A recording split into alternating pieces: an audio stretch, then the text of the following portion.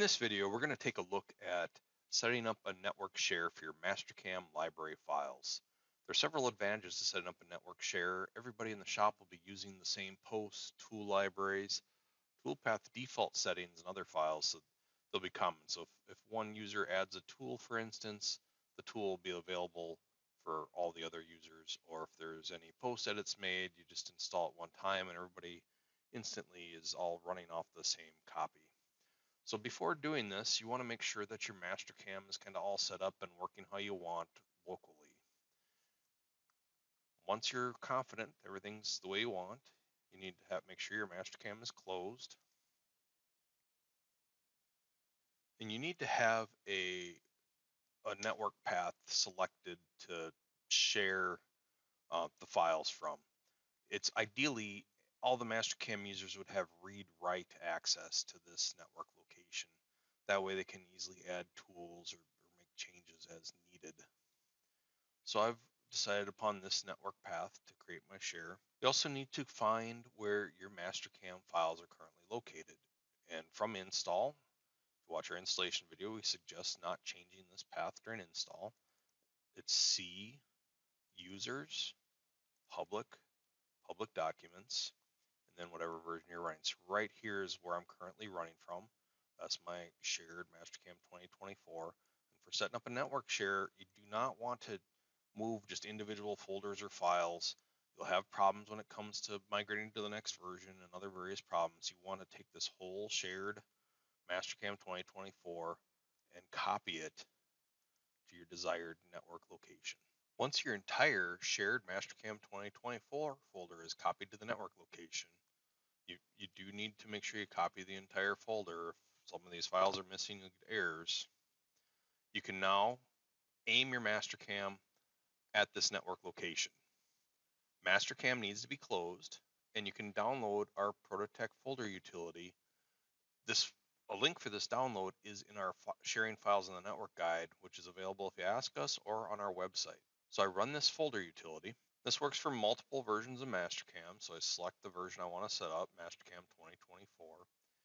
And this does have a function to reset it back to the default installation location, but I want to select it a custom path and name it at the network. I need to browse to that network location. And I want it, the last thing I click on needs to be that shared Mastercam 2024. So now I'm going to customize this path. This technically edits a registry key in the HKey current user. So this would need to be done per login if multiple logins share a PC. I hit OK. The path is updated. Now I can launch my Mastercam again. Some things to note. If you went into your machine and whatever machine types you're using, if you have managed your list, notice that that does not automatically update. These are still aimed at local paths. So I need to manage my list again, remove all the current ones, and then now it's already defaulted over here to a network path. Re-add, now these are updated to my network path. Another thing I'd like to note is that you are now sharing things like your toolpath defaults. So for instance, if you go to drill and you hit this share button to save to defaults now, that will edit everybody's toolpaths that are on the network share. So you're no longer just setting them for yourself. So, for instance, if you want clearance on and set to absolute, and now if I hit that save button, that'll edit everyone's. So if you still want individual toolpath defaults, you're going to want to go into your machine group properties files. And then there's some libraries here that are shrunk. I can expand that out, and that's where this file lives.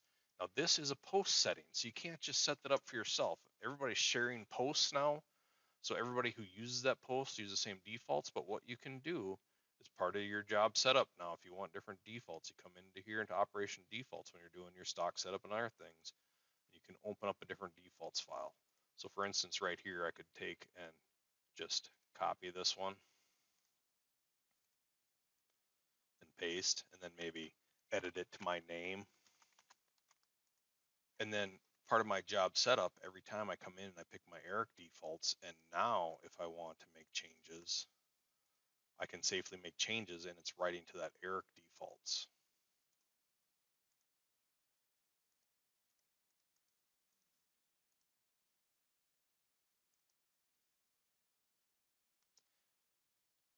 That way I can maintain my own toolpath settings if needed.